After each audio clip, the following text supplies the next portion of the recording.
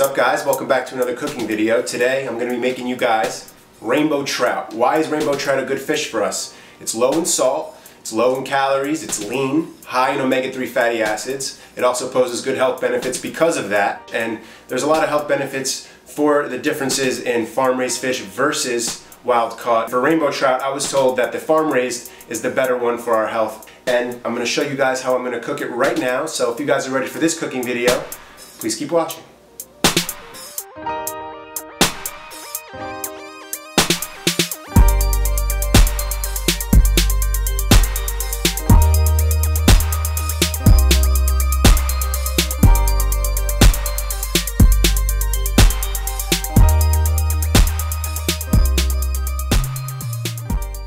So this is the packaging. I just wanted to point it out before we started that it's only $4. So if you guys were to tell me you're going to get a great meal with lean protein that's healthy, that's good for your brain, good for your heart, good for your body, wouldn't you say yes for $4? I think that's a great deal. So just to point that out for you guys, rainbow trout is pretty cheap. Doesn't mean it's not good for you. So just keep that in mind when you guys are shopping for fish. Started out with a little pan-searing flour, and I'm going to rub down the filet in that right here. I have some chopped onion, some chopped red and green bell pepper, and some asparagus to throw in at the end, but I'm going to be throwing the filet around in this pan-searing flour just to give it a light coat. I already salt and peppered the filet, as you can see. Alright, it's already peppered and stuff, so what I'm going to do is I'm just going to throw it around. This is just going to help with searing. After you're done, you just want to pat off the rest of the pan-searing flour. We're good on both sides, alright? Not using gloves today, so I'm going to take a break, wash my hands. But remember, if you don't use gloves in the kitchen to stay sanitary, in between everything you do, make sure you always wash your hands.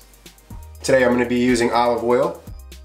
I'm going to be searing this, so make sure you have a healthy oil to cook with. We're going to be adding a basting oil and a little bit of ghee at the end of this. Have your stove on medium to high heat, and then just monitor the fish. I'm not going to be using a thermostat for it, but if you had a thick piece, like a piece of salmon, I would recommend using a thermometer to see what temperature the inside of the fish is, but because this is so thin, it's going to be easier to cook.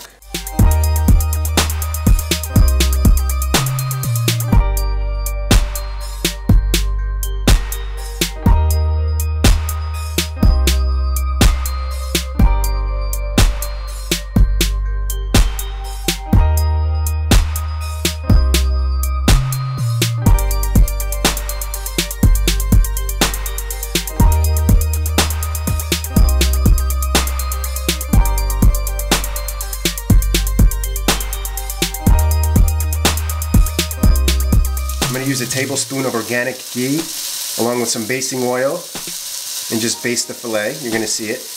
But this is a great finish to any fish dish that you guys are cooking.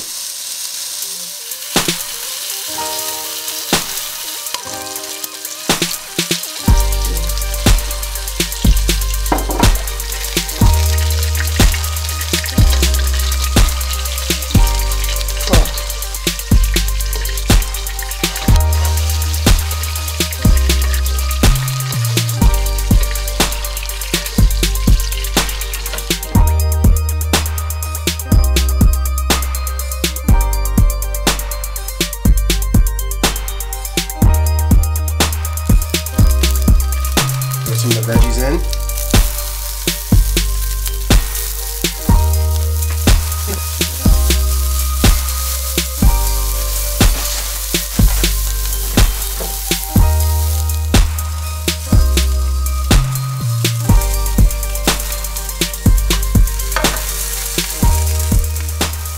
Alright guys, so there you go. I hope you enjoyed the process of cooking rainbow trout. Just so you guys know, that was me pan-searing it. You guys saw me use that flour and seasoning rub before, and then I used the basting oil afterwards along with that ghee. That's one way to cook your fish, but there's many other ways to cook fish, and I recommend you guys try incorporating these types of meals into your diet. They're very beneficial for our health, and they help with weight loss as well. They're a great low-calorie, low-sodium, low-fat, high-protein type meal.